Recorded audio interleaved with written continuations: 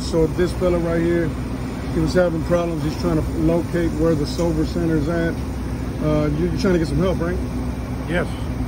And so you just got out of the hospital? Yes. That's what they wanted. And so, what did you go to the hospital for? What happened? They wanted to make sure I was okay to be detoxed off alcohol. Right. Okay. And what, you went in there pretty plastered or what?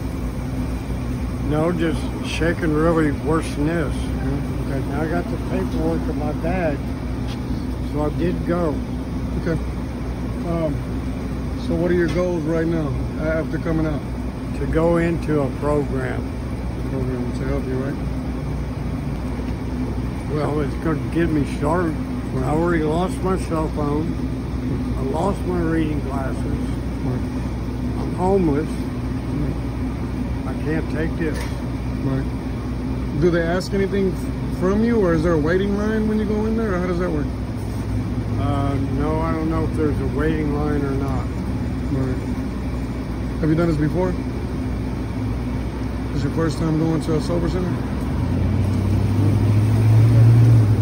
All right, so you're basically like you want to recover from being an alcoholic, or do you do some drugs, or what do you do? I don't do any drugs. You just straight alcohol? Hardcore alcoholic.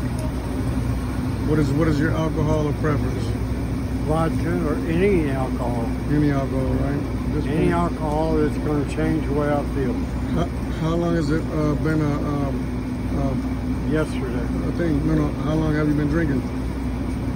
I was sober for 5 months, but I've been off and on ever since I was 14. Right. And it's destroyed my life. Did your like parents ever like drink with you when you were younger, or they none of that? They were always against it, or what? Yeah, but they were dysfunctional too. Okay, I got you. All right, well, so what is your name, man? Rob. Rob, okay. R-O-B. All right, man, well, I'm gonna get you an Uber, man, so you can get yourself out of here, and it should lead you right in front of the center, okay? That's where I need to be. Because you're like 24 minutes away walking, and I know you probably ain't gonna make it if you're this far. No, because I've been walking for 3 hours already today. Oh, shit. And to the hospital, and I'm very sick. All right, we're gonna get you taken care of, man.